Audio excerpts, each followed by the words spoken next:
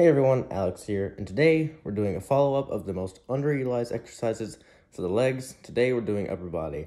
However, I will not be going over the biceps, the triceps, the rear delts, or the lateral delts, because I think everyone knows curls, everyone does them, everyone knows skull crushers, everyone does them, everyone knows lateral raises, everyone does them, everyone knows reverse flies, most people do them, so, no point in doing that.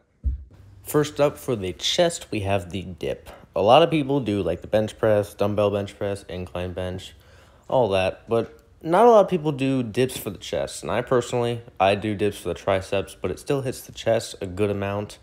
So yeah, this is a very, very good exercise. Next up for the front delts, we have kind of a controversial one. We have front raises.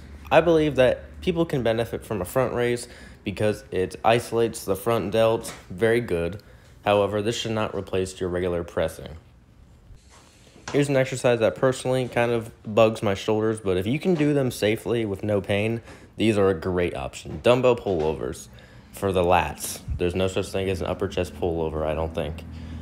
But this is a very good exercise for getting a huge stretch on the lats. And I would recommend doing this with a dumbbell in each hand instead of one dumbbell if you want to ease shoulder pain.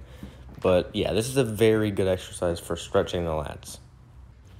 One of my personal favorites up next for the traps are the shrugs. I do them with a barbell. You can do dumbbells, you can do a shrug machine. Whatever you want. Some form of shrug will really build those upper traps, make you look huge in the clothes. I think everyone wants that, or at least every guy wants that. Next up for the abs, we have the hanging corkscrew. I recommend doing these in the captain's chair instead of the floor because you're not limited by the floor. You can move your pelvis however you want, and it's a very good exercise. It's very difficult too, so if you're looking for a challenge, this is a great option. Next, we have the forearms, and we have the test of not only like forearm strength, but just will.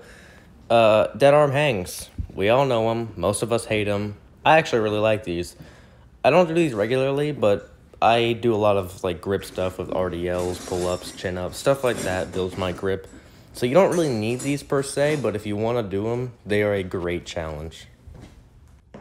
And finally, the neck. Not a lot of people even know about neck training. However, neck training can actually decrease your risk of concussions. So they're quite good to do. Also, having a thicker neck makes you look bigger. These are very difficult, by the way. Even just like with no weight, if you do them slowly like me, they get pretty intense. That is going to do it for this video. I hope you enjoyed it. There's not a whole lot to go over, especially with how fast I make my videos. So if you want a video on like overrated exercises or a video on unique exercises, then I would be happy to do that. Anyways, take care.